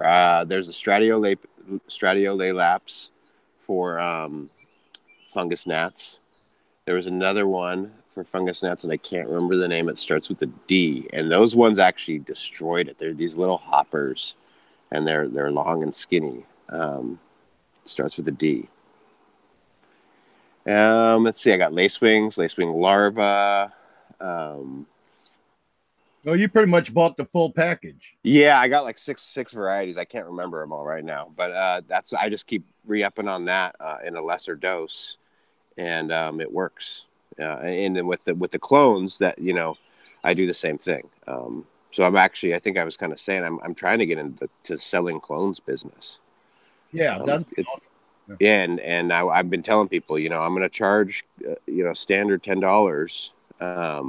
But they're going to come fully loaded with bugs, like no problems, fully loaded with beneficial bugs. So it'll be, an extra expense for me, but people will get really healthy plants and have no problems. Interesting. Because usually isn't I mean, almost all beneficial bugs, if they don't have any predator, not good. Like if they don't have any pests to eat, they leave and go somewhere else. So totally. So why would you put that extra investment in there? I mean, I'm just just trying to iron it out a little bit. Well, it feels like a guarantee for me, All right, good enough. As long as you're willing to spend the money and put the effort into it. Yeah, and I think that with the seed sifting that I'm doing, I'm just going to be really exclusive about it and work really hard to maintain that I'm putting out a really high quality, sifting really well and selecting very arduously, and then when I put it out, it's going to be fire, So I just want to build that reputation, and I feel like I've been able to do it for myself and on a smaller scale, but to just be able to do that, and then have that, it's like a guarantee. It's like, hey, they're with people will get worried, because people get worried about being outdoors, just like you said, they get worried about greenhouse, and so it's like a guarantee. It's like no, number one, come in my greenhouse and look at the flowers, and look at the plants. And then number two, like, I'm going to dose them with all this stuff. So there's no way. Yeah, well, I've learned to keep people behind a protective plastic to look at stuff, because otherwise they could drag in something that'll infect your whole greenhouse. Yeah. Watch out, letting people go in there looking around. They might have traipsed through something in their backyard that will destroy everything in there. I agree, but I think in the beginning I'm going to have to give on that just to get some sales going, and then once I have people using the genetics, they'll, feeling good about it, hopefully. Well, just, don't let it traipse through the whole greenhouse is what I'm trying to say. Get up kind of close and personal with it, like, but not that close or through it kind of thing, protect yourself. Yeah. No, that's a good point. Yeah. But yeah, I lost a whole bunch of crop over that kind of thing before. So it wasn't cannabis crop, but crop is crop, and yeah, I learned the hard way about, and even going to somebody else's greenhouse. If you get a business like that, you don't need to go to anybody else's greenhouse. And I'm not lecturing Josh here, folks. We're just trying to understand the importance of having your stuff put away and keep it to yourself, not let everybody come through there, or don't go to another greenhouse where they may have a environmental problem or pest problem, and you pick it up on your clothes and then go back to run into your greenhouse that night, and the next week you got an infestation. Right. Well, and you know, I guess a little more transparency too on this thing is I am highly contemplating a standard SOP of dipping in Cefoil X on my cuts, which I am going back and forth on that almost weekly. You know, it's sort of on one hand, it's exactly what you're saying. Like, you got to have everything really fucking dialed, and it starts at the beginning. So if I can dip them in an organic oil in the beginning, and I'm just putting it on a little part of the plant that I'll never end up harvesting, no one's ever smoking that, you know what I mean? That's all long gone by the time we're even flowering. And then I can add the beneficials to prevent anything else, you know, the maybe 2-3% that might slip through. But I don't know. I haven't so the other end of it is like it's an oil and it's a petrochemical. Even though it's organic certified and on the Armory list, I believe it's petroleum based. I'm not exactly sure, but so it's one of those, you know. Well, that's the same thing, isn't that the same argument with pyrethrum? Even though it's yeah. And I want to say, like, if it was just me running the farm and selling flowers, you know, or product, I don't think I would go there. I haven't had to. I've been able to, you know, do that just fine without having to use any sprays of any sort for years, except for I get into a occasional deal. But trying to operate as a nursery feels like a different deal. Like, yeah, I don't go to a lot of places where you see just fucking healthy plants all over the place. I don't, you know, I really don't. So that I'd like that to be the case. You talking about cannabis? Yeah. Yeah. In that statement. Yeah, I'm talking about cannabis strictly in that statement. You know, you go into people and they have great flower rooms, you know, but to see really all the way through where you're just like, damn, dude, everything is vigorous, you know. It's impressive, and it's very, very few and far between. Very few and far between, in my experience, anyways. I'm rambling. No, I know. Well, we covered something that a lot of people debate about all the time. We just wiped it out right there. There's a segment right there talking about, you know, what you do or do not do for your cloning, you know, methods in order to have high success and quality, healthy plants in the end. And so now we got a little segment we've got right there about it. It's great that you've got that going on, so I could question you about it. No, it's a good topic. I you know, go ahead, Steve. Like the Safoil issue. Or is it Safoil, or what's it called? Cefoil X. Cefoil, that's it. Yeah, what are you saying? Sorry. Well, like some states it's cool and some states it's not, and it's just really annoying. I didn't realize that. It's another one of those borderline. It's one of those things that should be, but it you know. So you like it or you don't like it? Let's hear that. Good. It's good. Okay. Yeah. From you know, Suzanne, we got to try to get her on the show one of these days. She's going to be hard, but once she gets to know us more. She said she'd come on the show. No, I talked to her. She said she'd come on the show, but she said it just has to be on a week that she's at home. So it's just going to be a while. But so like her thing, she thinks Botanigard, am I saying it right? Yeah, Botanigard is one of the safest products out there, and it's the only product that people can use that's safe for root aphids. And in fact, they don't have a pest beneficial insect that they have guaranteed that will control root aphids. So that's the go-to answer for root aphids, which is a huge issue in the cannabis industry right now. Huge issue. In the past 4 years ago, I had to like toss out 24 lights worth of no-till beds that I'd been growing for 3 years because I couldn't get away. I just tossed it in the field and composted it for 2 years, and then I brought it back in and I was okay. But I had to like just kind of walk away from it for a while, you know. We had really good luck. So we had root aphids in the showroom at the aquaponics source at one point because one of the employees there brought some plants in from a different source for the showroom, and they had root aphids on them. Well, we couldn't figure out how the hell you're going to get rid of the fish, and we Right. ended up putting 3 different types of nematodes. I honestly don't remember which species was the one that worked, but they ended up within about 2 months we couldn't find one. Yeah. So introducing them to the system. I think, and that's the same thing that I heard too, is that you can get the nematodes that help, but they won't work quickly though. It takes a yeah, long time. maybe, and you guys just dose and be diligent, and it works. Well, we were doing 1 bag of nematodes per 4x4 bed. Yeah, that'll do it. That'll do it. For those of you out there, Isn't that like 2,000 square feet supposed to be, or something like that? I have no idea. All I know is we came in with like biological nuclear weapons, and I cleared that showroom. Oh man, that's pretty high concentration. But it worked. I mean, I didn't have to worry about sprays. I didn't have to worry about any kind of like runoff or anyone's pet drinking from it and feeling sick, or their kid drinking from it and feeling sick. It's totally safe. That's the nice thing about it. That was neat. At least for that product, anyway. But those, all your beneficial nematode products currently on the market that are sold anyway. Now there's some really good ones. Now there's one in the UK that's specifically for slugs and snails, and nematodes for slugs and snails. Yes, and That's I would really, really, really, really, really, really like to find a way to get a hold of some of that in the US. And Giulia now, she loves them.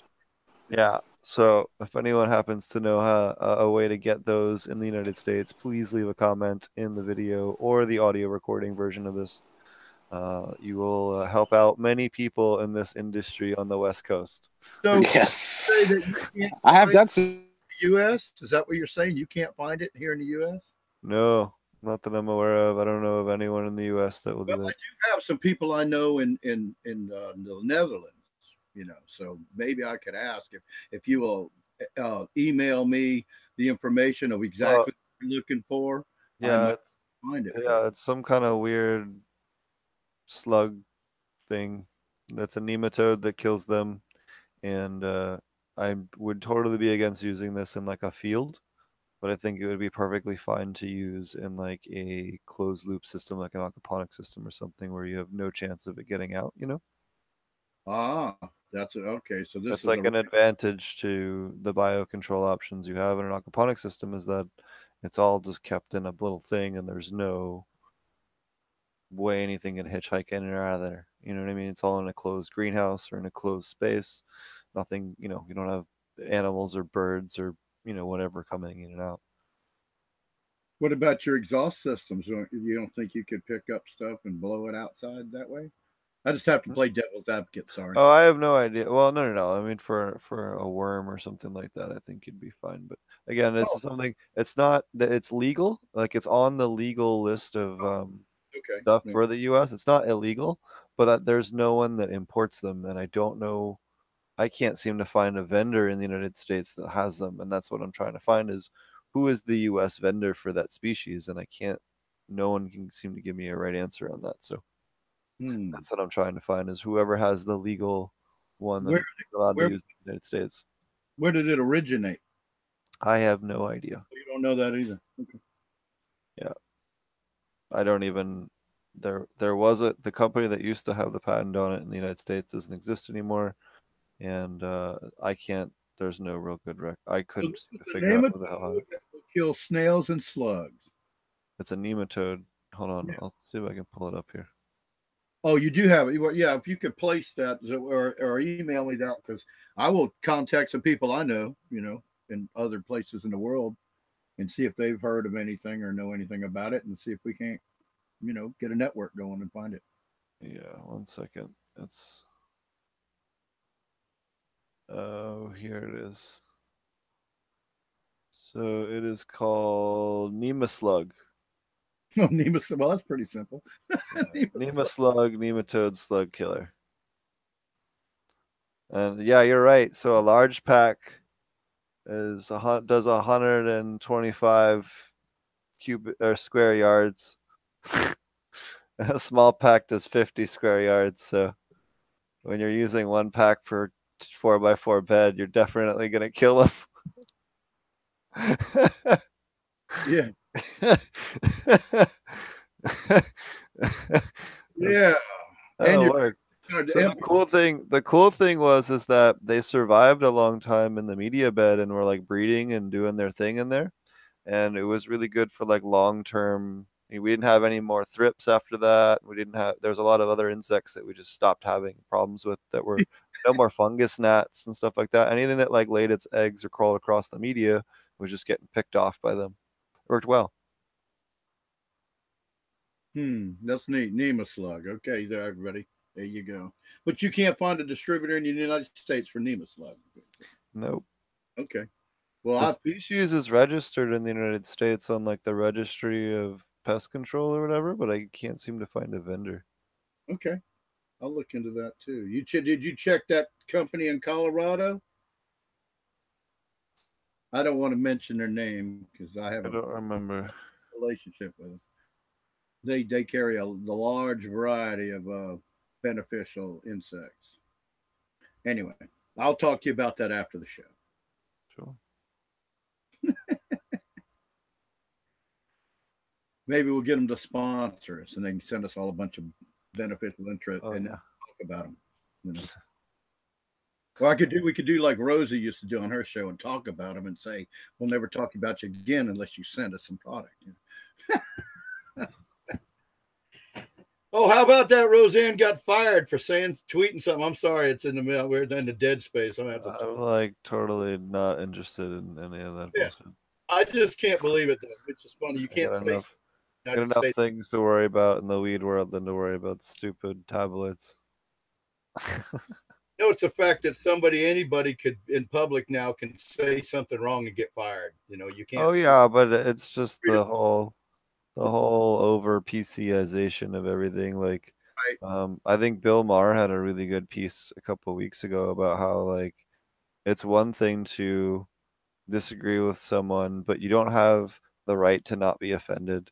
And, just because you disagree with something doesn't mean you have to like try and fucking end someone's like intercourse or shut. It's just like some of the crazy shit that's been going on with some of these people being totally losing their jobs and stuff over really trivial things, or a comment where they genuinely felt sorry afterwards, or maybe just it was taken out of context or whatever. And this is in no way a defense of what she said. I'm just saying there's other cases that were a little different than hers, obviously, that Bill Maher brought up the other day on his show, and I thought that was a really good piece on it. But again, it's just everyone's got to stick up their ass, and everyone's looking for a reason to be offended these days, so you just have to kind of deal with it and move on. It just popped into my head because I've never been big on political correctness. I don't believe in it because I think it steps all over freedom of speech, and I think you do need to be passionate with people, but I still don't see why you can't say what you want to. Some of it's okay, and I thought I don't know. I thought more about what Brett said on the show about, hey, like fuck it, like just say what you want and see what happens. And yeah, I mean he's right. Like we should be a little less dainty. It was just kind of a little bit of a panic after all the hard work we've put in trying not to. And I mean it's the reason why we're broadcasting on weedtv.com now. We ended up finding some great new people to work with and great new home over there, which I'm super fucking stoked about and super happy to be there. So hi everyone watching from weedtv.com. And then we also had to make a separate channel just to be able to put the show together over on YouTube and set up a private thing just so we can make it easy for the guests to still connect. So, we don't have to rely on Skype or some of the other stuff that's a little bit more clunky than this, because Hangouts is a very good platform for just getting everyone into a chat room and having the ability to speak on a good platform. So it still allows us an easy way to do it. It's just not quite like we had before, and it won't be for another 2 months, 2.5 months. And then we'll still be on weedtv.com. Eventually, whenever they kill off the channel, we'll just migrate completely. I'm still working on re-uploading all the videos over there. So once we re-upload everything completely, then we'll probably switch over entirely. But I just want to make sure we have everything backed up everywhere that we're trying to go. So, anyways, thanks everyone. What have you been up to, Roger? Well, it's not a whole lot. I'm just working through the spring. Had a lot of rain lately. It's been kind of crazy over here. It's gotten extremely hot. We've had humidity in about the 85% range for the past few days. It'd be 77 degrees out with 85% humidity. You can imagine what that feels like. But not much. We're trying to catch up. We're just doing what we can day by day. I was ready for this at the beginning of the show when you usually ask me what I'm up to, and now you're asking me now, and I'm going, nah, I can't remember what I was going to actually tell you. I figured out something, but I thought it was a great show tonight, and as always, we had a very interesting guest that did a great job explaining what she does, and I like the fact that Giulia explained a lot about how she does it the way it works for her family or her dad. She said actually she's not the expert, her dad's the expert, but she's involved in the company and her own activism and trying to and philanthropy and trying to help people in need and teach everybody how to grow food and all. So I thought that was great because I mean that's after my own heart. Everything she said that they're trying to do, and of course we don't have the refugees from Africa and all that she's dealing with in Italy and Turkey and all those countries are dealing with. And I hope I didn't offend anybody, bringing that up because I felt that she was passionate about it and it was something she was wanting to do, and it's a little bit different spin on politics and world events than you get here. So I heard something the other day or today that was interesting. A guy told me to use because we have a couple of mice in the chicken coop, and somebody's telling me about potato flakes, and that potato flakes makes them super super thirsty and makes them leave. And then when they drink, if they eat too much of it and they drink it, it like screws them up somehow. Is that true? Is that not true? Something I had never heard before, and I thought sounded like a really good, pretty natural way to get rid of mice and rats. But my opinion is that sounds like the grits for fire ants. If you if you cover a fire ant hill with grits, they all take them and they take it deep into their colonies, and you wait and let it rain because it generally their colony they fill up and they've got these little areas where they can go and get out of the water. It's just like one of those magic. It's like the tunnels that people would live in Vietnam and tunnels of Cu Chi or something where they had a living space, but it could flood. Well, once they eat the grits and then the water comes and they drink the water, they blow up from the grits expanding, and the grits also when it rains it clogs up their tunnels and just destroys the whole colony. So it could be possible because you talk about potato flakes, or what'd you say? Like so this guy told me it was potato flakes. The Spanish guy told me potato flakes was like the thing that worked for them. Like instant potato flakes. I mean, yeah, like instant potato flakes. So that'd be dehydrated. So if they took it, they used food source and they drank water, they'd kind of get stuffed up. They'd blow up. It would just go. It would just expand. They would basically be stopped up. It would stop up their entire system. So I thought it'd be something that I could use on the outside of the chicken coop and let the mice eat it and not have to worry about like the cat getting hurt or like, anything else around. Because it would already have been expanded from the water. So no. This is all going to be out of reach from any creatures anyway. It's just going to be just where the mice can get at it, but. It's just something that's safe. It's not like a poison where I have to worry about if the mouse dies from it and the cat eats it. It's fine. You know what I mean? I think it'll work. I think it'll work. Yeah, because what killed the rat or the mouse is already going to have happened because it's expansion of the product. They eat the dehydrated product. They drink water, and it goes and gets big, and now they can't move. Yep. Like if you ate a pound of rice and drank a gallon of water, you'd be screwed. Yep. Oh, looks like we lost Dutch. So I just want to mention, so Dutch and I are both going to be over at the Science of Regenerative Aquaponic Cultivation course. You can find that at regenerativeorganiccannabis.com. Elaine Ingham will be there, Susan Wainwright, Chris Trump, Dr. Robert Faust, myself, Ken Armstrong, and it'll be hosted at the Ouroboros Farms. You'll have an intimate 5 days of 3 sessions a day of great knowledge on microbes and biostimulants and all different great kinds of things for your aquaponics, especially if you're a commercial producer or you're doing any kind of advanced crops beyond lettuce. Even if you're just a lettuce producer with a commercial operation, can definitely be a lot of great info on there in that course. So definitely check that out. Regenerative organic cannabis.com. Even though it's not specific cannabis specific, it is just about all kinds of crops, not specifically cannabis, but we will talk quite a bit about cannabis as well. And that's in July, right? Yep, that's in July, on July 16th through the 20th, and then on July 21st we will be throwing the Dude Grows Bay Area Nug Throwdown nearby, very close to Half Moon Bay, on the 21st of July. So if you're interested in that, go check out the dudegrows.com website. Please dudegrows.com/TGC Cup. If they haven't updated it yet, they will be shortly. Should be, but I'm not sure if they've made it live yet. Anyways, so be sure to check those events out. I know the DGC Cup event is very cheap, so if you're looking to come down and party, if you can't afford to come down for the week, definitely come down for Saturday and come meet the crew. Come meet a bunch of other aquaponic gardeners in person. It'll be a great time. Yeah. And then we also have the my next aquaponic cannabis class is coming up on June 22nd and 23rd, or maybe it's 23rd and 24th, one or the other, whichever one of those is Saturday, Sunday. I believe it's 23rd and 24th. And then on June 23rd, we actually have a CBD infused dinner planned at CBD infused dinner planned at Ouroboros Farms.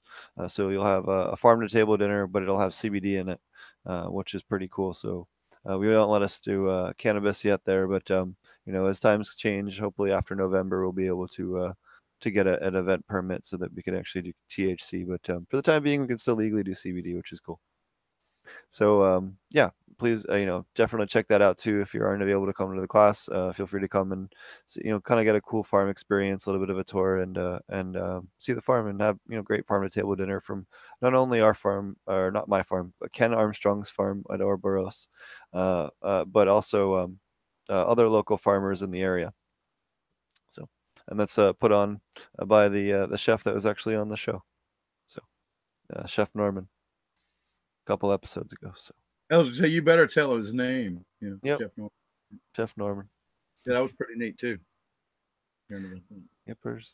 So that'll be cool. And then I know there's other courses as well up on Ouroboros farms.com. And then in August 2nd through 5th is the next commercial aquaponics class over at Ouroboros Farms as well, with myself, Ken Armstrong, and Charlie Schultz.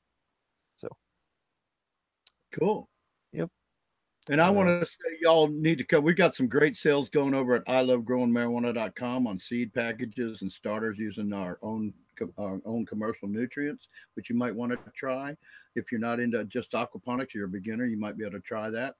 And definitely check them out for that kind of stuff. Yep. Got some of the highest quality. I'm not going to say we've got the best seeds or best genetics, because we've got friends that are on the show and friends that we know all around the world. But we've got some of the highest quality genetics I've ever seen in my 13 years working in the cannabis industry across the world. And it's just incredible. We get great feedback. In fact, you mentioned Dude Grows. Dude bought some of our seeds, and he hadn't grown them yet, though. So I don't know what he's going to say, but I'm sure. I'll have to find out from him when he's all set. Yeah, I'm trying to think if there's anybody else. I was trying to think. There's shout out to Marty too. Wasn't able to make it. His channel's AP Meds. Yeah. We also we got another, possibly a second show each week in the works. We're talking to some people, awesome. And we have another person that's going to help us host as well. And we're looking to do maybe a second day of the week so that we get a little bit more content out to you guys, and then maybe do a show that's a little bit more. We have this one for more organic hydro and aquaponics and things that would apply to that as well. But maybe to have the other one be a little bit more soil specific. Maybe also have guests that we can't get on quite on Thursdays as well. But we're kicking around that idea. So if you think that's a good idea, let us know in the comments of whichever platform you read this in, and I will read them. And did we have any comments or questions in chat we needed to answer before we get off? No, we didn't have a ton of questions with Giulia earlier.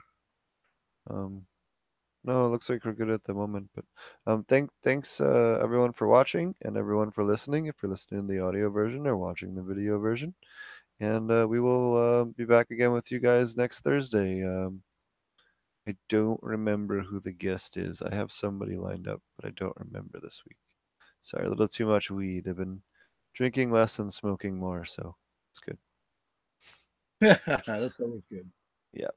Anyways, take care, everyone, and have a great weekend. Cheers. See you next week.